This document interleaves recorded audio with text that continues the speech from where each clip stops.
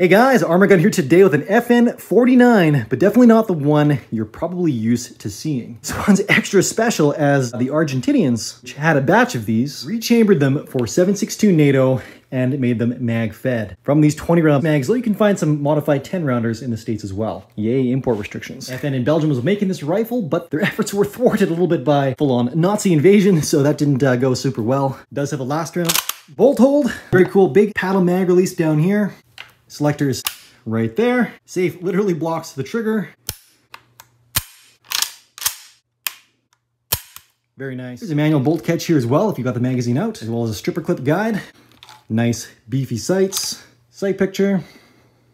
And this is a piston system as well. See that piston right up in there? That impinges upon the carrier, which cycles the action. Super cool, and with the exception of the elusive Luxembourg sniper, probably my favorite version of the FN49. Boom diggity.